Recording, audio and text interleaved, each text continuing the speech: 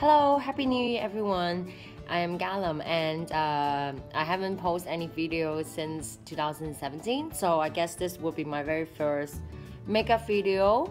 I just put some moisturizer onto my skin. I'm gonna use some of the new product that I bought just last year, probably like December or early this year, to show you maybe a different type of makeup techniques. So I have recently purchased these Addiction makeup foundation. They're super light. The best thing is they comes with SPF 30 and the PA+++. So they have like probably 5 to 6 shades. I bought the darkest one, which is 05, and then the slightly lighter one is 04. So I'm gonna first shake the 05, which is supposed to be the darkest shade. I think it will be fine on my skin, even though it looks lighter right now when you put it on the back of my hand. I'm gonna put it onto the face with my fingertip. So basically you can just like blend, because this foundation is so thin. I love it. So if you have quite good skin, I highly recommend you to use. So for the forehead, make sure that every single tutorial I'll remind you to blend into your hairline. Remember to put some onto your eyelid, just because sometimes the color of our eyelid is quite different than the rest of the face. I'm gonna use a sponge to make sure the makeup is not so heavy, but yet, you know, like good enough to stay for longer duration. You see, you can still see products here. So I'm gonna use this NARS super creamy concealer, and they do have a lot of shades, but in Hong Kong I believe the darkest shade is ginger, which I'm gonna use.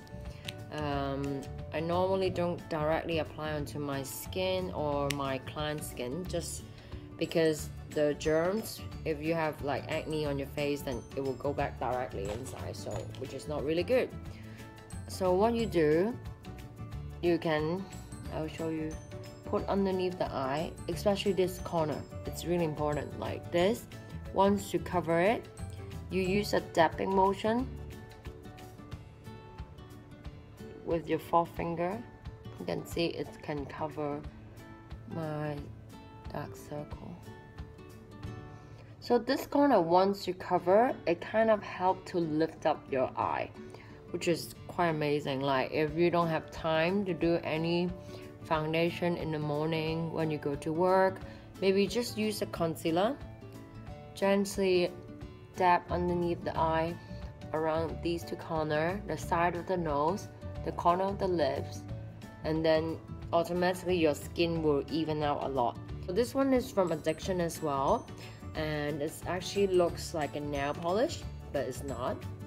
It's really interesting. It's like a nail polish. So what I'm gonna do, I'll just like brush a little bit. They look like those Chinese ghosts, but I'm trying to find the name, but it's all in Japanese, but you will find it. They sell it in Harvey Nichols. I'm gonna smile and use 2 fingers to just pat it on to the apple cheek. I like it because now it's not very even, but it's okay, we can fix that. The stain, if I put my fingertips onto the towel, it's almost gone.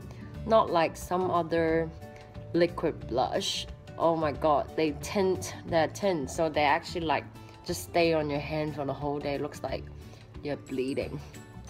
Just smile, because when your apple cheek pops out, so you see how this part is much more intense than this one, and then you use a sponge. You can get these from like a Sasa or Bonjour, like a pack of them. So gently tap, and then it becomes very natural. I'm gonna just use this amazing Hourglass like palette. I actually bought a single one of this color, which is called Radiant Light. So I'm gonna because they're actually like they have some different, but I won't say it's like a lot, to be honest. They all work very well, even though you chose the color which is lighter than your skin tone, it won't really show. It's not like the traditional powder, you know, if you choose one shade darker, then your skin looks much darker, or vice versa, which means if you have like darker skin, and let's say I have darker skin and I choose a lighter color, wow, you see the reflection. Ooh, scary. Yeah.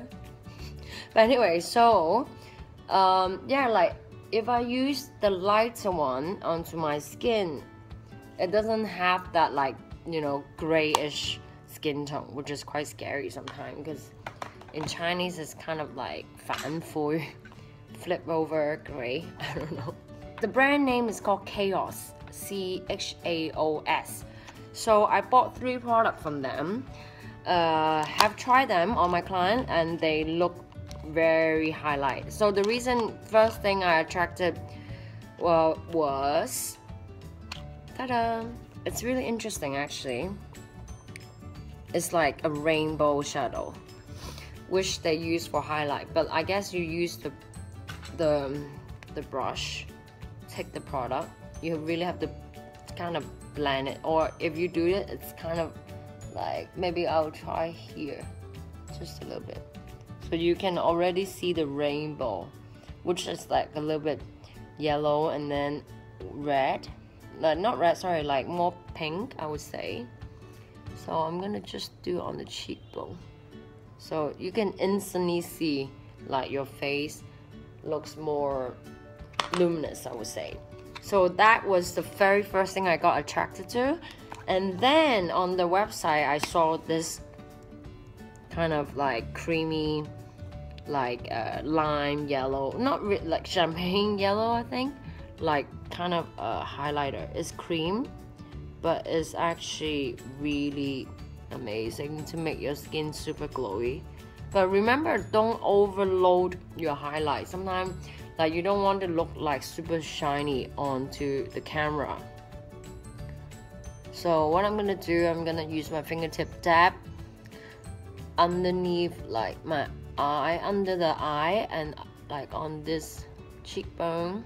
If you have very severe eye bag, I recommend you just take a little bit of this product, kind of do it underneath here, and put some matte powder. So like if you put like luminous, like more mineral powder, then obviously it looks like your eye bag is glowing. But I find out that that actually helps to take down the eye bags, yeah, because that is quite tricky.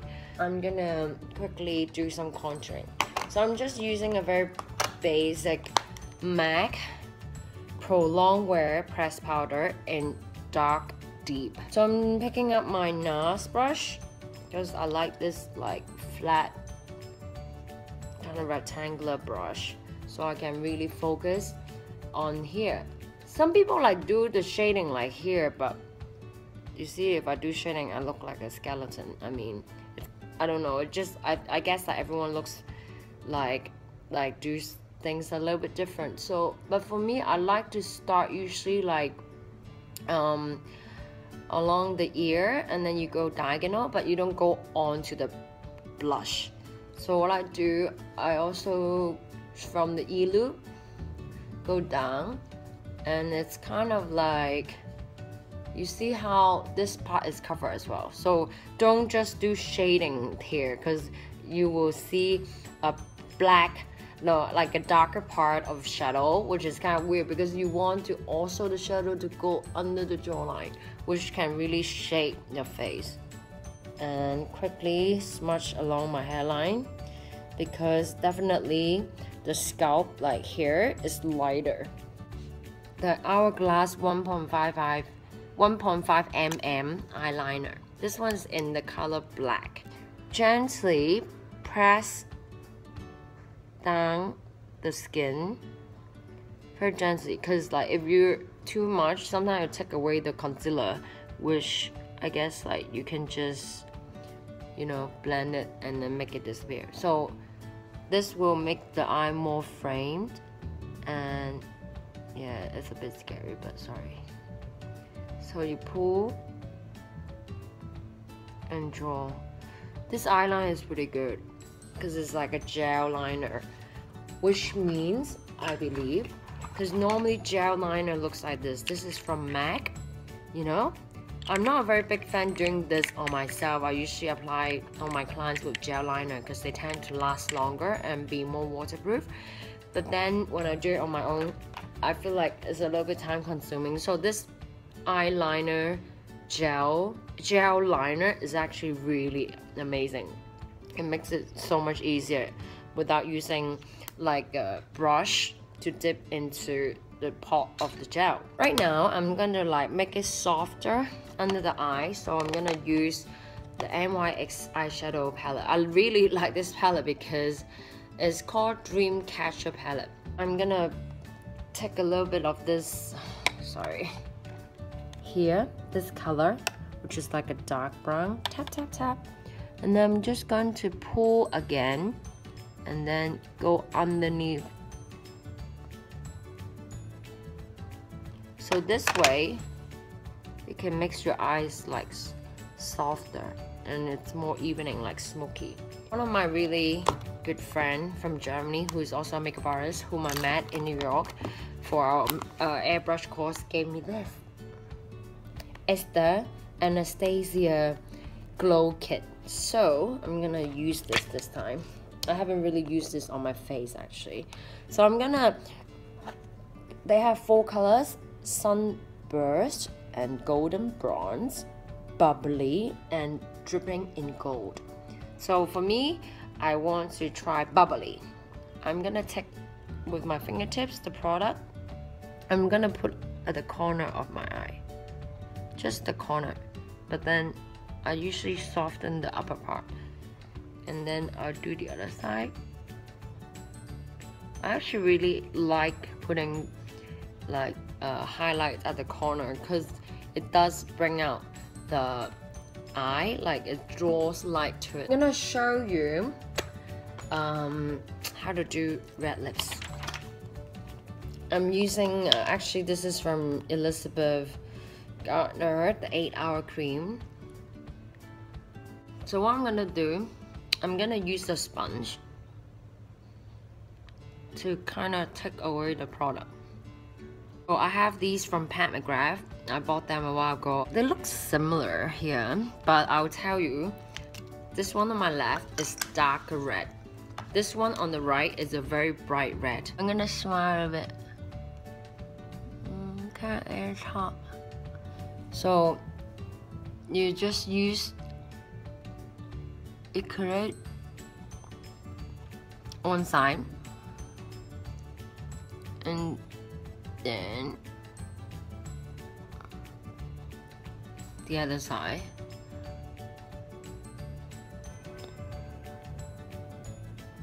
You can do a little bit like that. So the top part will go underneath the lips, the lower lips. I find it best is to smile. Okay. When you smile, it just makes the line, you can easier to do the straight line.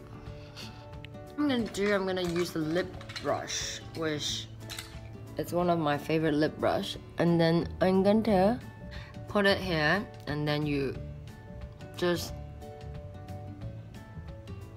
draw the outline. So I think that's pretty good. All right, it's, at least the line is sharp. I'm gonna use this cotton pad, just do one time. I'll do the other side. Let the cotton take away some of the product, and then we do it again. So this way, the lipstick will stay very good. It's like my Valentine gift Some makeup artists teach that, like, you know, you can put a tissue paper, pat some powder. What I'm gonna do, this powder, it's also from Addiction. But that's actually the darkest color, which is not dark for my skin at all, because I mean, like, Japanese makeup brand tends to be quite light, which is fine. I use it mostly on my clients. Take the powder.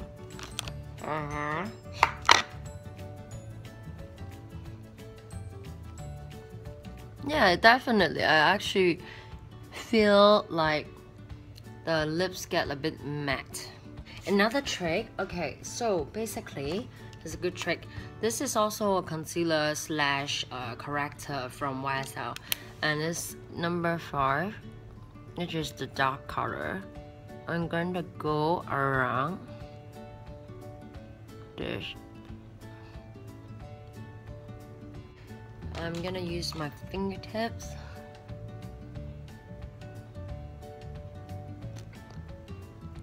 Smile. I have this funny story. I remember just working on red lips.